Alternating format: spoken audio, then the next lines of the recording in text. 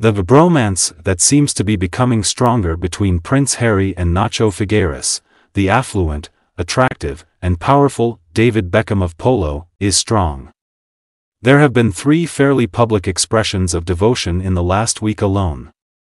In one, Meghan Markle, the wife of Harry, handed Delfina Blackyear, Nacho's socialite wife, a jar of strawberry jam, the first offering from her much-anticipated lifestyle business, American Riviera Orchard. Model, photographer, and polo player Delfina shared a snapshot of her 1050 jar on Instagram along with the caption, "Strawberry jam makes me happy." Additionally, at American Riviera Orchard, "I adore your jam." Subsequently, the 2 spouses made appearances at 2 celebrity polo tournaments in Florida, with one of them serving as a fundraiser for Prince's Sentebale organization. Meghan gave a kiss to Nacho, shook hands with his daughter Alba, and gave a passionate hug to Delfina, her sister and polo wife, next to the polo field.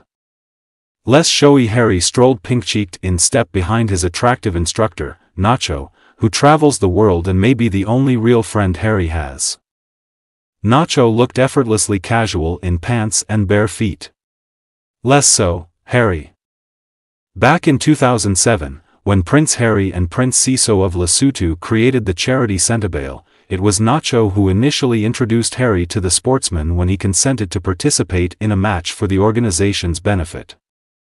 Harry was on his first official journey overseas, visiting New York at the age of 24, when he was training to become a helicopter pilot. At the cup presentation ceremony, he made some fairly childish attempts at friendliness with Nacho, sprinkling champagne in his face. Though Nacho didn't appear overly amused by the practical joke, they continued to communicate and play polo together. 2 years later, Nacho declared, "Well, I don't call him every morning to ask him what he had for breakfast, but yes, we have a relationship." By 2017, Harry and Nacho had gotten along well enough for Harry to tell him about his new friend, American TV actress Meghan Markle. Harry said to him, "We've just met, but I think this might be the one." It was immediately apparent that those were the eyes of a person who had fallen in love, Nacho remarked. Later, he told People magazine that he had first-hand knowledge of Harry's desire to have a child and that the prince had discovered an amazing partner in Meghan. Unlike the Beckhams, Nacho and his spouse Delfina were allowed to attend the evening reception at the 2018 royal wedding at Windsor. Nacho called the pair heroes on Ellen DeGeneres' chat program the next year. Harry and Meghan spent more time together after moving to California. Harry began playing polo for Santa Barbara's Los Padres, Nacho's squad. "It means they really bonded more than we've ever bonded before," said Nacho. "It was a dream come true for me, and maybe for him too, to be able to play with him for 2 months in a real competition with the Los Padres team," he stated. On and off the field, "We had plenty of opportunities to spend time with our family.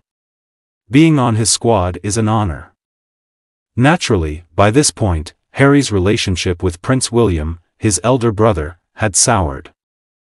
Harry and Nacho took a private plane to Singapore in August 2023 to play a charity polo tournament while joking about trying on sunglasses and enjoying themselves. "I think Harry considers Nacho more like a brother than a good friend," says Richard Miniards, a journalist from Montecito, especially considering the rift with the Prince of Wales. Miniards continues, "Nacho's unwavering optimism about Harry is a plus. Nacho frequently discusses their relationship and how great Harry and his intentions are in public. In fact, you might argue that Nacho's patronage played a major role in Harry and Meghan's lives in California. For example, it was him who introduced Ellen DeGeneres to Harry and Meghan. The former talk show presenter is still the couple's primary celebrity contact, and she hasn't wavered in her endorsement of them. Ellen then connected the Sussexes to her finance guy, Adam Lilling, who helped Meghan make her first investment in Clever Blends drinks. More importantly, though, Harry was introduced to BetterUp, an online startup that provides career and mental health coaching, which led to Harry landing a well-paying job. But in the world of polo, Nacho is seen as royalty, not Harry. The two men were spotted together this week in Palm Beach, Florida, during a break in production for the Netflix documentary Prince Harry is producing about the sport. The Argentine will play a significant role in the film. Although Harry's contemptuous relationship with the press is a well-known tale, Nacho, 47, enjoys speaking with reporters and has been, admiringly, profiled for many years. His connections to well-known figures, including singer Madonna and artist Jeff Koons, have helped to popularize his cherished sport. This week, he revealed that the purpose of the Netflix documentary is to promote Sentebale internationally rather than to study the top sport. He went on to say that he hoped Harry and his kids, Lily and Archie, will soon film with him in Botswana, where the charity operates. He also discussed how important Harry thinks living in Africa is and how eager everyone is to meet the prince's offspring. Who is this pair that Harry and Meghan value so highly? Of course, there are just as many things that separate Harry and Nacho as there are things that bring them together. While Harry, regrettably, passed away at the young age of 39 due to the Windsor male pattern baldness, Nacho, who is 47 years old, is maturing like a great wine. His amazing teeth and hair, his year-round tan, and his chiseled form, which made him a male model when he was 20, are still in high demand. They even outdid the renowned photographer Bruce Weber. He's like a magnificent god, particularly when you see him on the horse, actor Andrew Rannells remarked after watching him compete in the Veuve Clicquot Polo Classic. How is that a guy, and I'm a man, you ask? How do we belong to the same species? Nacho seems to be capable of everything. He is an accomplished painter and chef as well as a prosperous businessman. It's customary to win, he shrugs. His career has been on an unstoppable upward trajectory, and he seems to have endless resources. He owns a magnificent home in Florida and a large estate in Argentina, both of which have been featured in Architectural Digest. His art collection includes pieces by Jackson Pollock, Andy Warhol, and Basquiat. Harry must hope he could catch a bit of this golden touch. Nacho is the son of Horacio, an agronomist, and Mercedes, his wife. He was born Ignacio Figueras. His great-great-great-grandpa was a close advisor to President Julio Argentino Roca, one of his notable ancestors. Growing up in a close-knit middle-class family on a tiny farm outside of Buenos Aires, Nacho told an interviewer that his devoted father supported his son's polo enthusiasm by spending more than he could afford. Fortuitously, one of his father's closest friends was an avid polo player and had a son who shared his passion for the game. As a result, young Nacho was sent to spend weekends on the family's estate with Lucas Monteverde Jr., who rose to the elite status of polo players worldwide, known as a 10-goal player. Nacho started out as an 8-goaler but has now dropped to a 6, placing him in the top 100. When Nacho turned professional in 1994 at the age of 17, he moved away from home to play French polo.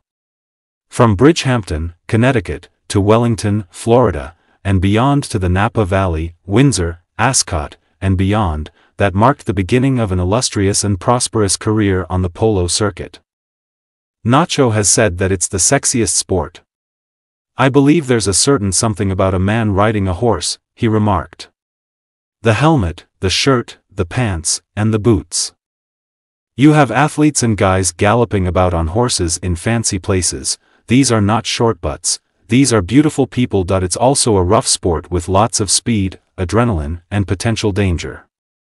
All things considered, there's a good reason Ralph Lauren chose the sport to symbolize his brand. He chose one of the most glamorous, seductive, and sophisticated sports available. Another fortunate event occurred in 1999 at a dinner given by Kelly Klein, the designer Calvin Klein's wife at the time, in the Hamptons. She sat him down next to photographer Bruce Weber, who captured every Ralph Lauren advertising campaign. Nacho, a dashing polo player, created a lasting impact in 2000 when he posed for his first Ralph Lauren polo advertisement. For 2 decades, he was the brand's ambassador. In the beginning, I was getting all this feedback from players saying, "What are you doing?" he stated in an interview. What's this? However, I told myself, this is a fantastic opportunity. This is the ideal link to enable me to realize my goal of making polo a more popular and well-known sport. Thus, I improved as a player and bought better horses with the money I was making from modeling. There are a lot of guys out there with long hair who resemble brunettes like me. Thousands of them. However, I believe the distinction lies in the fact that I am a professional polo player who also does side gigs for Ralph Lauren, and I have always viewed it that way.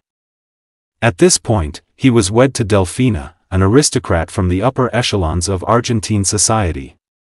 Sporty Delfina, with her infinite legs, competed internationally at high jump. Her mother was a known beauty and motor racing driver, and her family, who are passionate about polo, own a 30,000-acre estate in the country. Her sport is still polo. Hilario was their son, born when she was only 19 and Nacho was 23. Like his father, Hilario, now 23 years old, plays professional polo.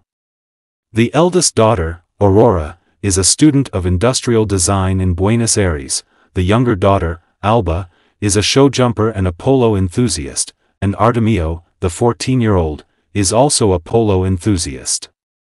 It's a life of travel. The family keeps about 45 horses on a 30-acre estate outside of General Rodriguez throughout the winter. I spend a few months in Florida and a few more in the Hamptons every year. Nacho's age is the lone cloud in the sky. As a sportsman, he is on borrowed time at 47. In 2013, he collapsed during a game in England and his horse fell on top of him, breaking his hip. He was spared surgery and had to lie motionless for 2 weeks in the hospital in Chichester. However, he predicted that his career would begin to decline by the time he reached his mid-40s. For this reason, he has been branching out. The Polo Classic, which Nacho started, is an annual event that attracts a star-studded audience to both New York and Los Angeles. In addition, he gave his name to a line of perfumes and a blockbuster romantic book series penned by 2 female ghosts. Among his many pals are Chris Martin of Coldplay, fashion designer Valentino, Hollywood actress Kate Hudson, hotelier Andre Bolish, and renowned artist Julian Schnabel. Not to mention Prince Harry and Meghan, who are arguably his biggest admirers of all.